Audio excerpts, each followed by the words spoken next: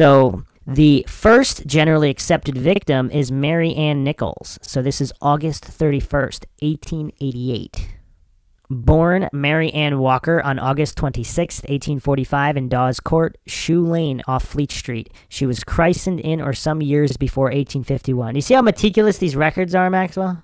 Like, they know approximately when she was christened. Yeah, it's crazy. I can't believe they kept so much detail in the records. At the time of her death, in the East London Observer guessed her age at 30 to 35. At the inquest, her father said she was nearly 44 years of age, but it must be owned that she looked 10 years younger. But she didn't have a birth certificate?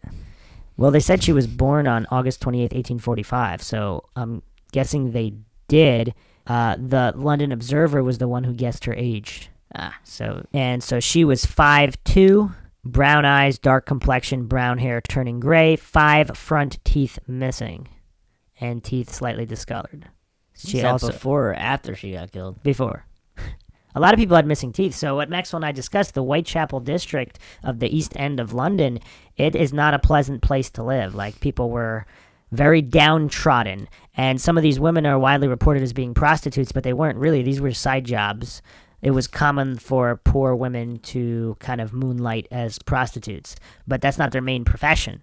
Like, if you have your main 9 to 5 and you also do like a little job on the side, you're not going to call your side job your profession, and that's kind of what was done with this case.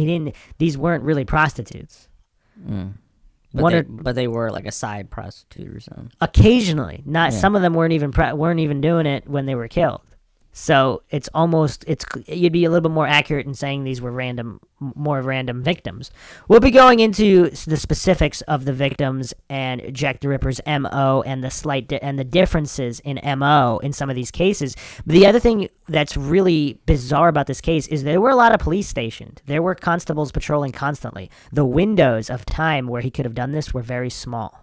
So it's not, a lot of people, when they think Jack the Ripper, they think like these abandoned alleyways in the dark. There were police patrolling all over the place.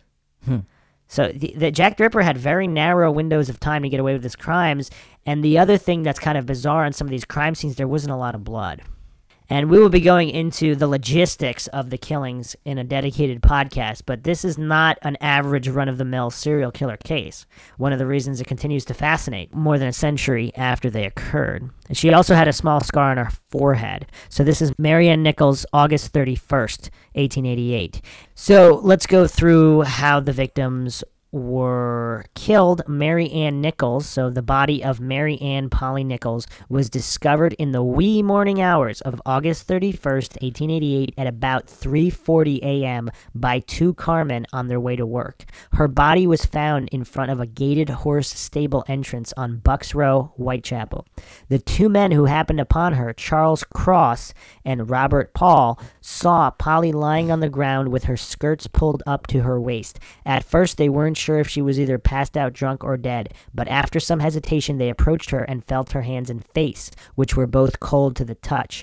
Feeling very uneasy about what they had just stumbled upon, the men hurried off to alert the first constable they could find. Minutes later she was discovered by P.C. John Neal while passing through Bucks Row while on the nightly beat. He shone his lantern on Polly's body, which revealed her lifeless eyes staring up into the sky.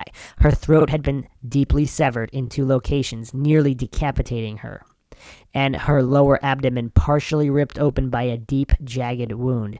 The killer had also made several other incisions in her abdomen with the same knife. The doctor who had arrived at the scene to examine her body had deemed her time of death to be less than 30 minutes from the time she'd been found.